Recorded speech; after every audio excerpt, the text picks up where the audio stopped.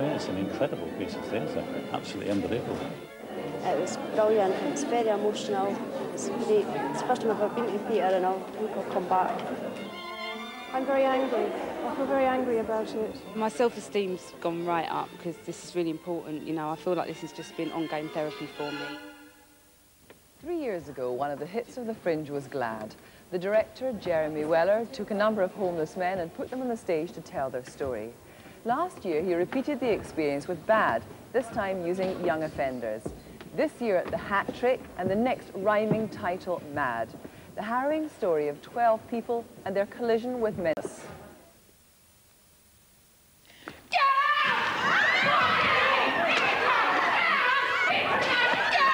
Everyone who comes to see the show should have a personal therapist appointed with their ticket. Okay, can you come back? Hands in this fucking theatre, you're all fucking mad! You know, this whole thing of madness, it's like, it's the way people cope with the bad things that happen in their life, you know? I've been hiding behind things all my life, right? I've been abused, I've allowed myself to be abused, I've been starving myself to death for years.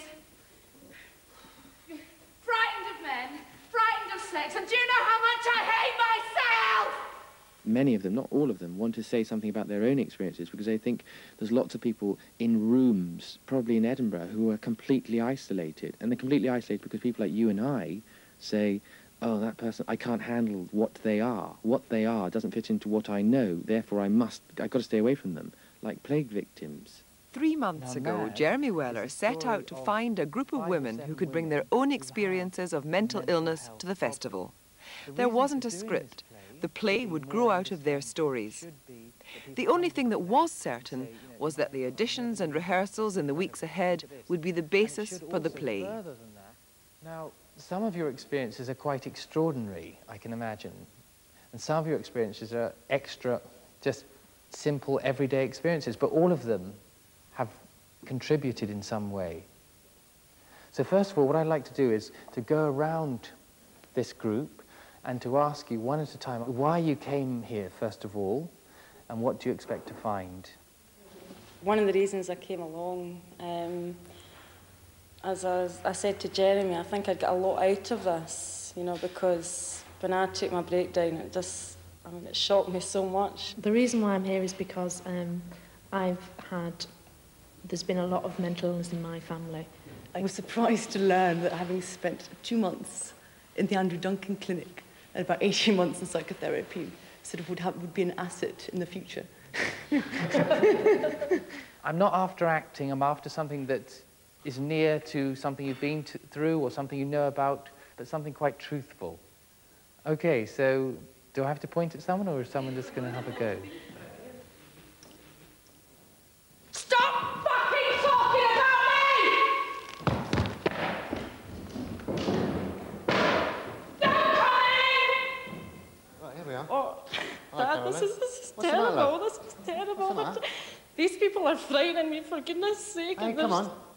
Calm down. There's phones ringing and everything, you know, and my mum's on the phone, they're saying it's not for me, and I know it is, you know.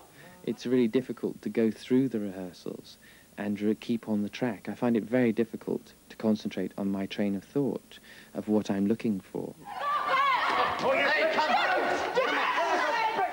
There's 4 weeks to go, and it's difficult to imagine what's going on here could be turned into a play in the conventional sense.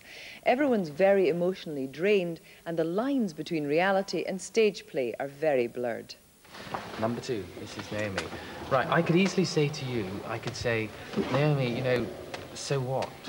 You know, I'm not moved. I mean, so you had a breakdown, but this hasn't had any effect on me. Right. How do you convince people of what it was like? How do you pass on that kind of experience? Is it like you're out of gear? Yeah, it's just like you're not connected with your body anymore, you know? It's like you have sort of forgotten everything. I think my thing started off, you know, when I was 8 years old, my brother died. And it just really affected me. I became a very introverted person. I did not cope with it very well. I did not express my grief. And I want people to sort of read my mind and to see what I'm going through, because I can't really express it myself, and I feel I have no right to express it. I feel very isolated, very lonely. You know, my journey of life was to just see how much I could be hurt. I knew that if I really drank, I'd be so close to wanting to sort of kill myself. I took drugs, you know, and it's like I almost wanted to end it. So in the scene today, I'm not scripting it, I'm saying you do it. You make of it what you will. But all I'm after is for you to make it, bring it on the outside, what you were actually going through, and to make these people you're doing it to understand. Can I have people around me, just more in a circle? You know, at the time, it's very frightening to go through a breakdown. So all I could do is just try and create some sort of feelings that I felt. Oh, I can do better than that. You usually do. Come on. Like you normally do. A bit more.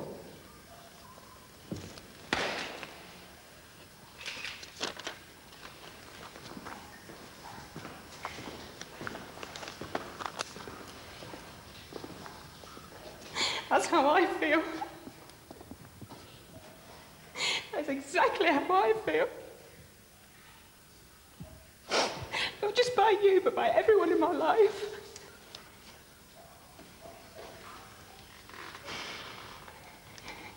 And I'm being very calm about it at the moment, you know? I'm just being incredibly calm.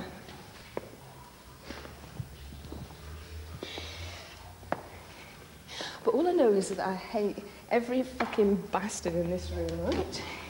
Especially you. I really fucking hate you. Get on your knees.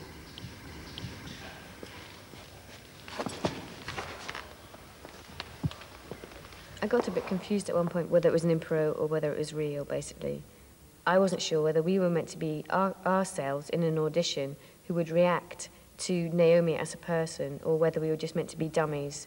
As soon as the invitation is over, if you have any doubt, you go up to the person and you say, you know, that wasn't, you know, me or you know, that's the improvisation. And it's like washed away straight away, and it's a very supportive group.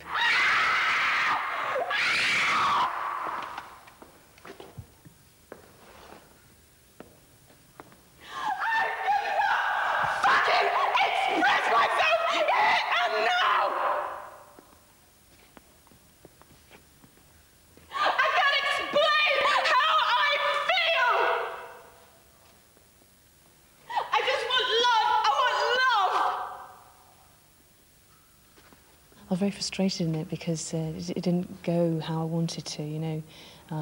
I think I can dig much deeper, you know, and I want to as well. I think it can all get a lot sort of darker and blacker, and yeah, I think there's a lot more to get out, really. I just want my babies back, you know? That's all I want. You know, dear God, you know?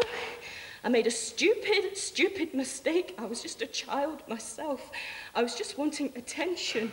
It was my way of getting attention. And I'm so fucking ashamed of myself. I want my babies back. That's all I want. I want my fucking babies back. And I can't say anything to my mum and dad. They lost Mark and I fucking murdered 2 babies. Why didn't any of you help me? I was calling out for help all the time. Why didn't any of you ever help me? Why?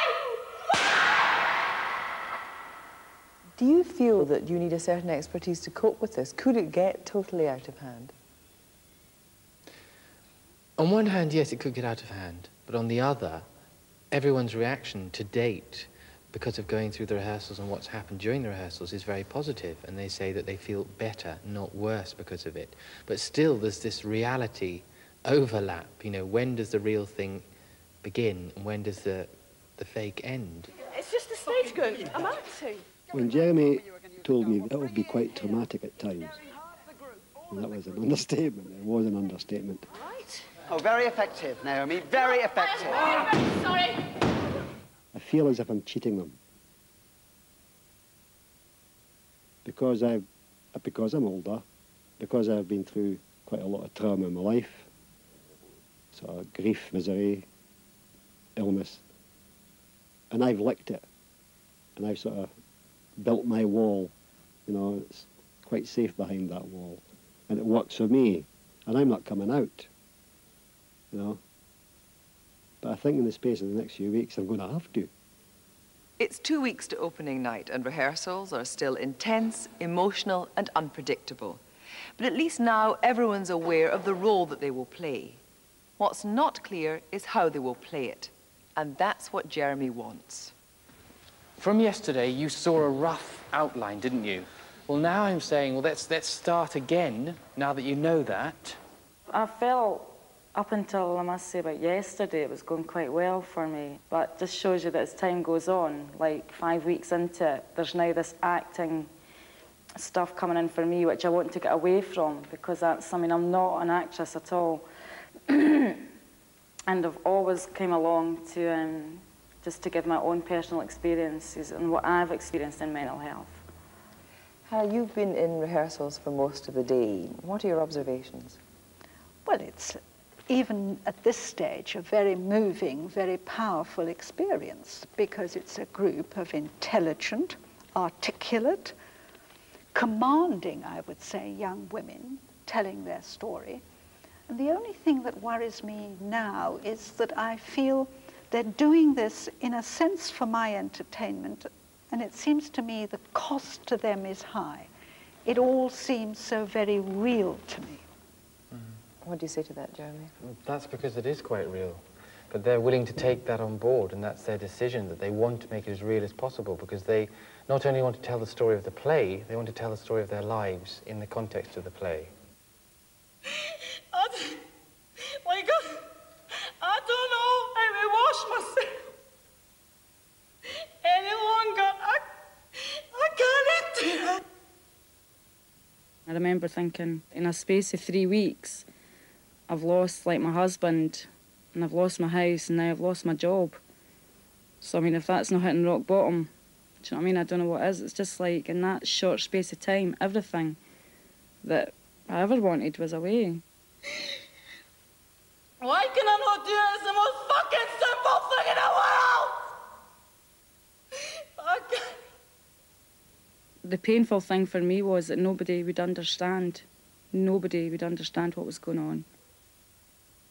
God, just help me a wee bit, just a wee, that's all I'm asking, that much, just a wee, just that,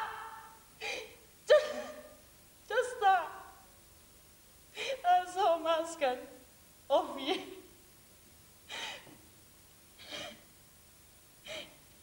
God, if you can, will you let me die? I feel that I'm getting a much stronger person, and it's a great way. I mean, I can't think of a better opportunity than to deal with the issues I've come through, you know, than actually to get up there and act them out. Well, this is it. The improvisation and the rehearsals are over. The 12 actors are ready or not. For some of them, it'll be the first time they've faced an audience. Whether the paying customers will see a series of real-life emotional episodes or a coherent piece of drama, we'll soon know. Get her, everyone. No, you just don't understand my life with Peter, do you? No one here does. I mean, Peter used to express his love to me by beating me up, okay? He used to put me in a cupboard. Do you understand what I'm saying? A cupboard because he didn't want anyone to see me. Peter, okay? He beat me black and blue, but I really believe that he loved me because, I guess, because every time he hit me, I thought he must love me, you know. Switch up. I originally started with Jonathan trying to be violent towards me. He used to smile when he did it because he had a lot of charisma, you know. I just didn't feel anything, you know, so I told Jeremy this and he just said, oh, well, why don't you try reversing it because you was there, you know what it felt like and everything. And that's what I'm doing, taking out the abuse that I had onto Jonathan. OK, through the teeth, over the gums. Watch out, you fucking bastard! Come on, babe, you love this, don't you? Come on. Come on, babe, dance! Come on. Dance! Why are you dancing? What's wrong? You've got your shoes on, they're too tight. Take them off, yeah? Take them off, you. You've got a nice body, Viv. You're not bad for a black girl. I prefer white girls, though. What you'll have to do, darling. What are you looking at? What are you fucking looking at? You're going to look at me smile, yeah? Fucking smile. Don't cry! I know it was 100 times worse than that, right, and I know I'm not capable of giving that violence out. Some of those girls are just so brave, you know, it's just a raw courage that's out there. Yeah, absolutely. Listen, there's no pills and there's no therapy can get rid of your pain or your sense of loss. Get rid of your shit somewhere else. I must admit, I came into the improvisations with a certain amount of cynicism and whatever, you know, I thought, well, whatever they want, I'll go along with. And then day by day, it sort of really got to me. None of you seen it. In the army, I saw real madness, right? Cold, rational madness. Organised, institutionalised madness. You take a young man, you put him in the army.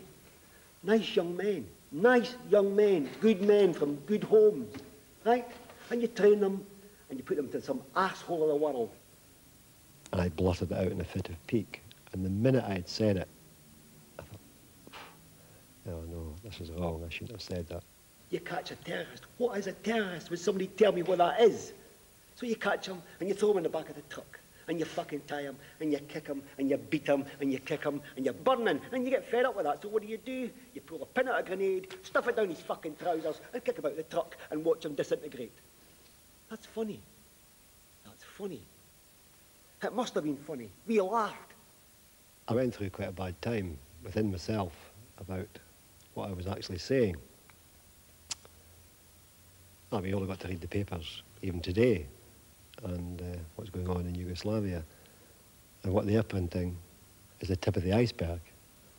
I felt as if I was betraying a lot of people, but having made the choice to go into the army, I still had no right to have that kind of stuff laid on me, and I think I have now have every right to get rid of it. Okay, can you come back, please, quickly? Take your... I haven't finished.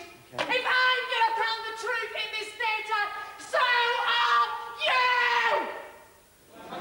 I felt a really inarticulate response to it, because there was just so much that was so intensely sort of down your stomach.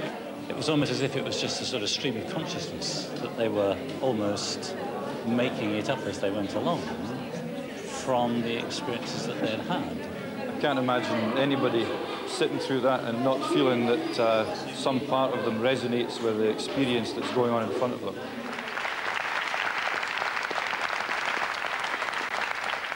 By seeing now much of it for the second time, one sees how very highly skilled it is.